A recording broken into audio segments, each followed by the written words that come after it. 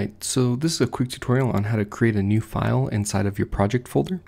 And so here I've got the file get contents project folder. What this is going to be is a tutorial that I'm going to use later down the road on how to use PHP's file get contents.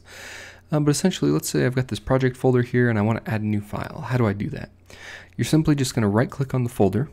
You're going to click new file.